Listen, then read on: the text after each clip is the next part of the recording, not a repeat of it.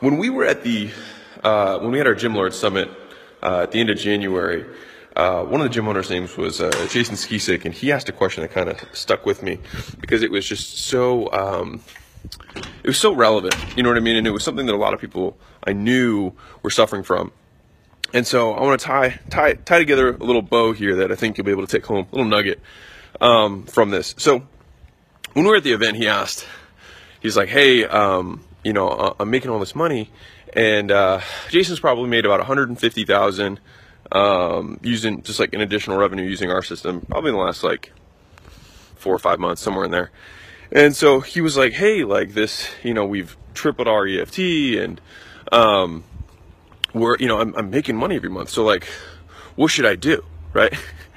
Which like made me like crack up, because it was just like, so it's like such an entrepreneur question, right?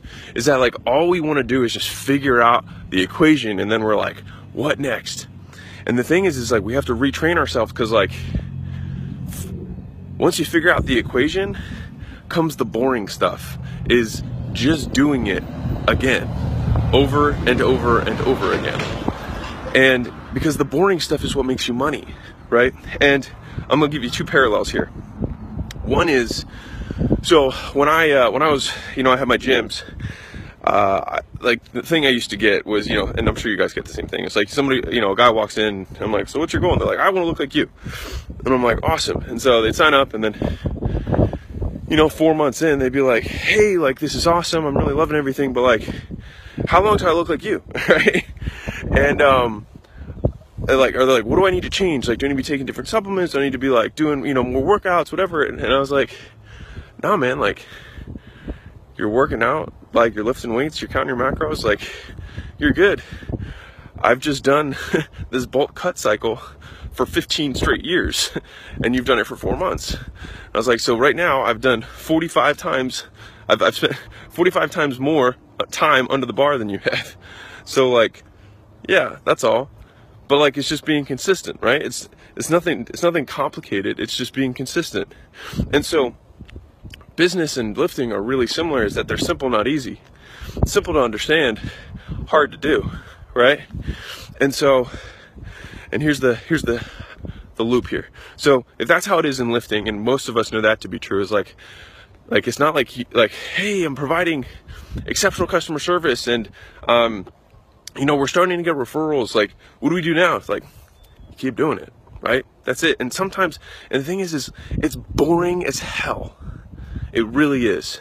Because we want to figure out something new, want to figure out something sexy, but the reality is that most times what happens is we get into this scarcity zone, right? Where we're like, oh shoot, I need to make some money. And then you go back to doing the things that that make money, right?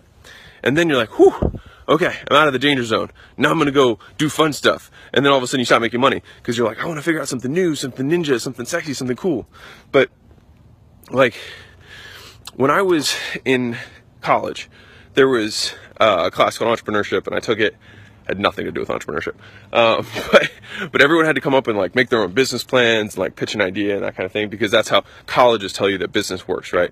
They're like, you're gonna have an idea, and you're gonna get investors, and you're gonna have a business plan.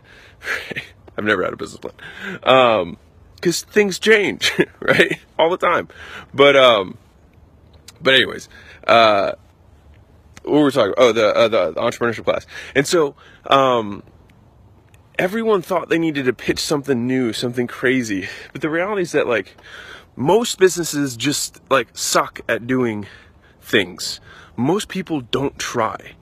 And so in order to take a marketplace, right, and like absolutely dominate, you just need to do what you said you were going to do, right? Like, that's honestly how we've gone from 0 to the biggest coaching company by far, by a long shot, like 3 times higher revenue than anyone else who's even in the space, right? Just because we did what we said we were going to do. That's all. It's not like we have a different business model. There's nothing new, right, about our model. I mean, some of the tactics that we have are better, and that's the difference, is that we do what we said we were going to do. You know what I mean? But the actual things that we're promising are not different, right? And so that's the thing, is that most people think they need to have a different promise, when really they just need to have better delivery, right? And so like, I use Chipotle as an example all the time, but like Chipotle became the biggest, baddest Mexican restaurant like ever it's not like they do anything different. It's not like they're like cooking like pheasant or something. You know what I mean? Like they make chicken salsa and rice. They do the same things, they do them better, right? And so a lot of times in business, we want to get distracted and start chasing new shiny objects when we already know what makes us money, and you just have to do the boring stuff. Like look at our business, right?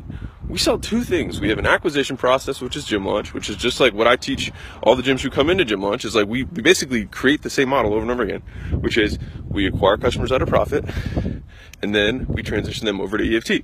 For me, my EFT is Gym Legacy, right? That's our long-term play. So, like, I do the same, it's the same business, right? I sell two things, though, front end and I have a back end. And like, the gyms actually have two levels. They have two front ends and two back ends that we teach. The second level is in Legacy, and I explain that. But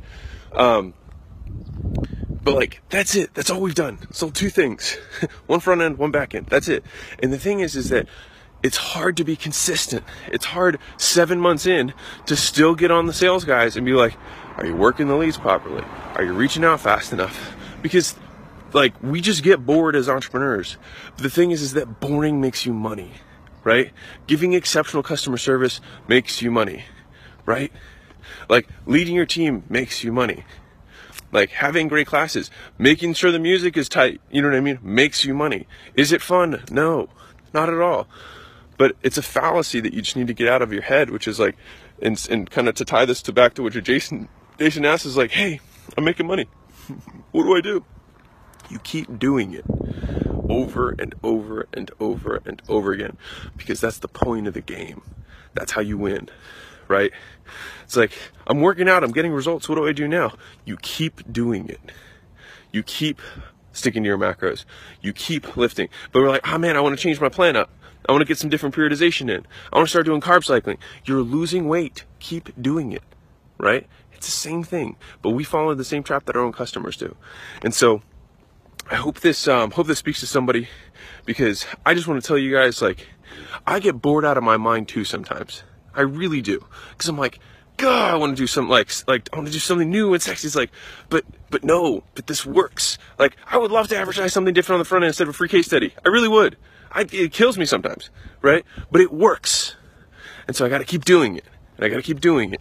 I got to keep managing the team. I got to keep leading, right? Even though sometimes you don't want to.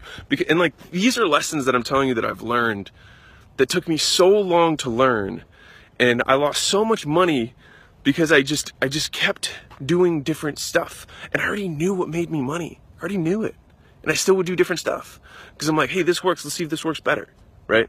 But if you know what works, right, you keep doing it. It's being consistent, right? So anyways, most successful businesses are not new businesses. They're doing what old businesses are supposed to do. Provide exceptional customer service. Do what you said you were going to do. Be on time. Be nice, right? Simple stuff. Simple, not easy.